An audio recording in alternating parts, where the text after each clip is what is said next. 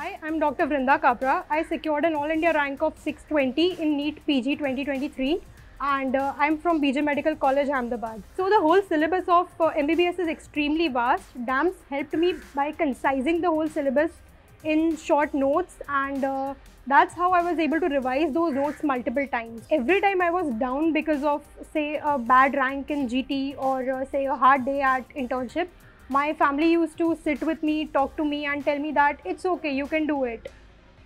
There's not much you can do about your internships and there's not much you can do to control the amount of syllabus that you have, but what you can control is your mental health. So try to be calm, solve as much as you can, and if you cannot, then let it go. There's not much you can do to change it.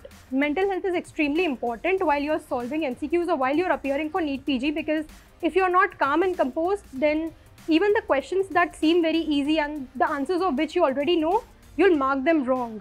So those are the kind of silly mistakes that you should avoid, and you can do that by being calm during the exam, during your preparation phase, etc. We are here in it to win it. Thank you.